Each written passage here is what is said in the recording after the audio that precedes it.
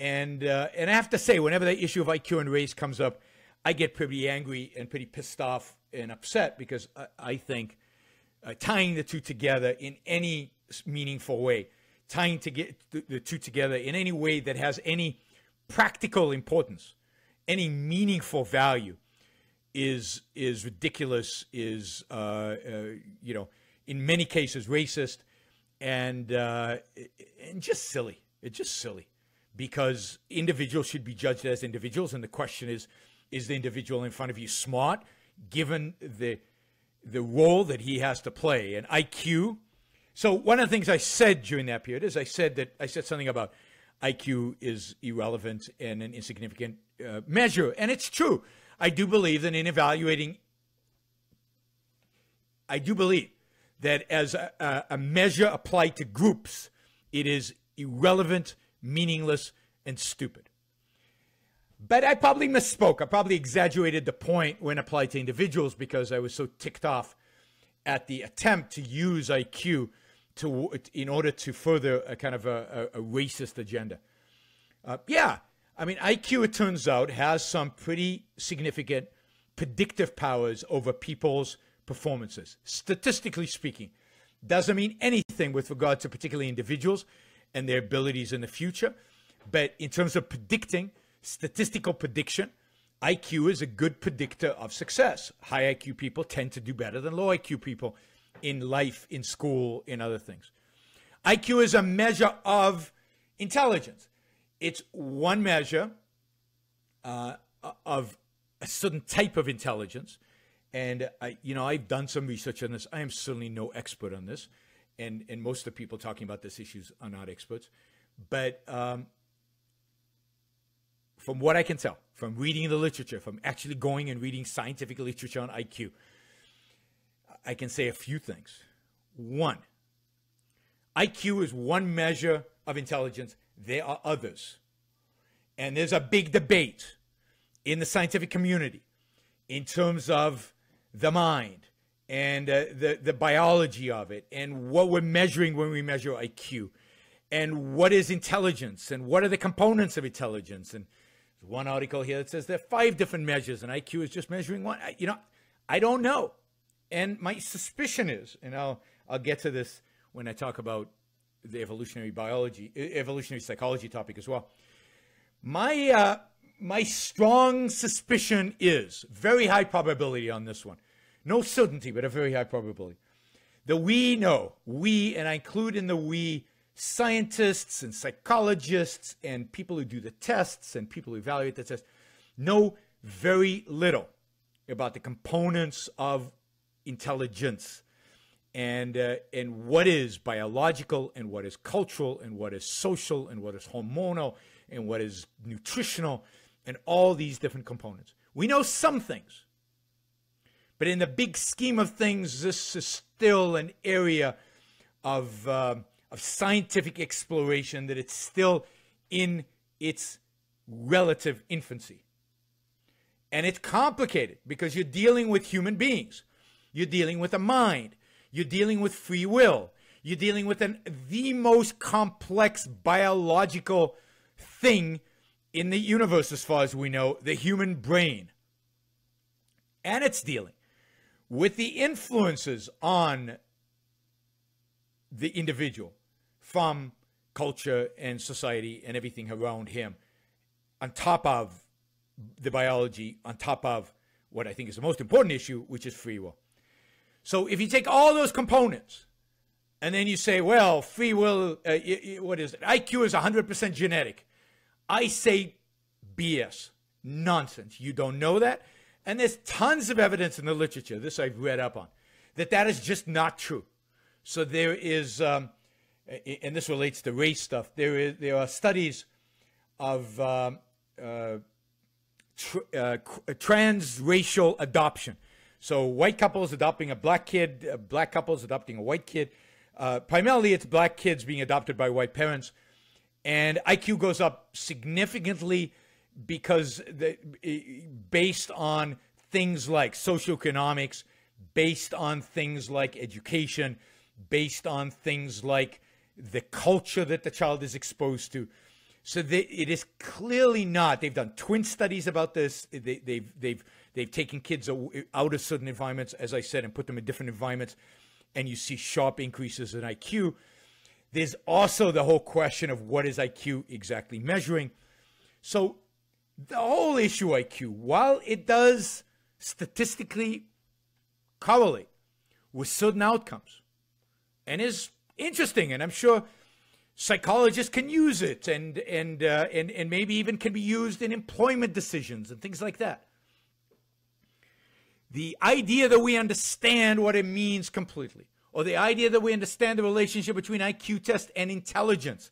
And what is intelligence? How do you define intelligence? The ability to solve what kind of problems?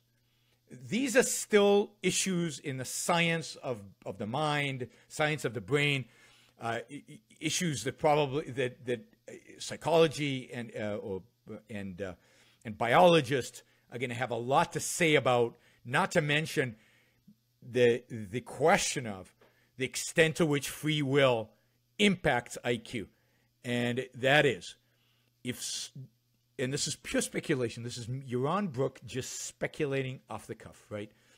To what extent does somebody taking ideas seriously, taking knowledge seriously, taking his mind seriously, actually impact his intelligence? And all of those factors, taking stuff seriously, all factors of free will, of choices that one makes. My point is that we know very little. And we shouldn't pretend to know a lot. And we shouldn't make definitive statements about these things. And particularly if you haven't really studied it and if you aren't really an expert in the field. And I am not. So I'm not going to make definitive statements about this. But let me say, how to measure intelligence, I don't know. The literature seems to be conflicted about this question. And there seems to be a lot of data that suggests that measuring intelligence, IQ test, is not enough to really measure intelligence. There's a lot of evidence that how you're brought up makes a difference. Culture and the home environment that you're brought up makes a difference in IQ. I'm suggesting that free will, whether you engage, to the extent that you are focused, plays a role ultimately in the level of your intelligence. Now, I want to relate this to race. So first, I would say this. And I think I said during the show, I don't really care about race. Race is irrelevant, and race, for all intents and purposes, doesn't exist, right? So if, I'm just going to use, and I differentiate here between race and genes. Genes are really, really important, right? Particularly for disease, particularly for certain attributes. Genes are really, really important. Genes are what determine the color of my eyes. Genes have determined my height, probably, although nutrition probably plays a role there as well. That's why human beings have become taller over time as we become richer and eaten better. And, genes play a role in my health. It turns out, it looks like, again, we know very little, unfortunately, about these things. They play a big role in health. And so I'm not against looking at somebody's genes and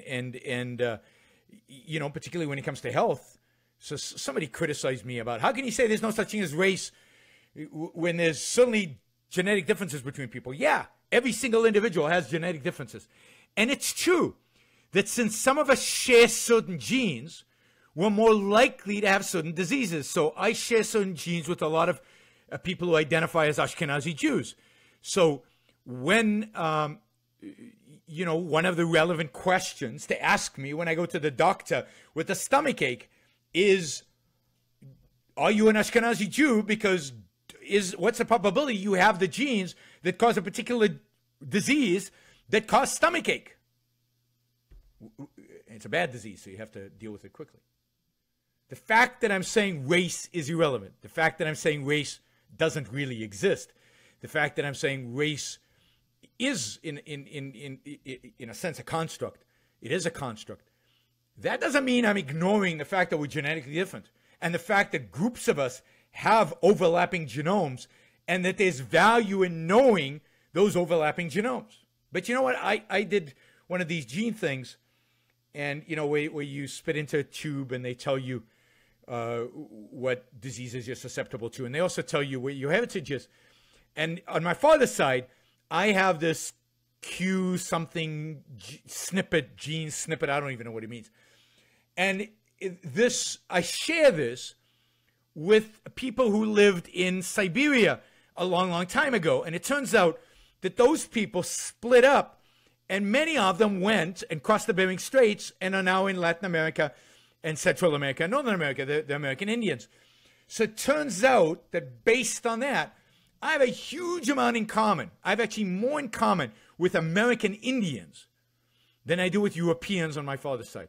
Now, that's all BS, irrelevant to anything. It's kind of interesting. It's kind of cute. And maybe it's relevant to some diseases that might have gone through the genetic code in those snippets. But it's not relevant to anything in anybody's life. It's not relevant to any decision one would ever make about anything. So treating, you know, the fact that certain groups score lower or higher on any particular test, you know, is irrelevant as a group. The only thing that matters, and I don't know why you even slice the data based on the group, the only thing that matters is are you qualified to do the job I want you to do? Are you smart enough? Are you productive enough? Are you energetic enough? Are you, you know, good at math enough? Or are you good at verbal stuff enough? Whatever it happens to be. Do you know the skill set that I need to hire you? That's it. What your color of your skin is, what your genome is, who cares? It's irrelevant. And therefore race is irrelevant. And the only thing that makes race relevant is people who choose to do so. Right? Who choose to do so. Which means racists, whites who want to enslave blacks, or whites who want to treat blacks as inferior, or blacks who want to treat whites as inferior, or just want to treat whites badly because they feel like even their ancestors were treating unjustly in the past, or whatever. Race should have nothing to do with human decisions, and therefore it's irrelevant. And any discussion of it, yeah, it's a, what do you call it, a social construct. Call me a lefty, go ahead. What we need today, what I call the new intellectual, would be any man or woman who is willing to think. Meaning, any man or woman who knows that man's life must be guided by reason, by the intellect, not by feelings, wishes, whims, or mystic revelations. Any man or woman who values his life and who does not want to give in to today's cult of despair, cynicism, and impotence, and does not intend to give up the world to the dark ages and to the rule of the collectivist brute.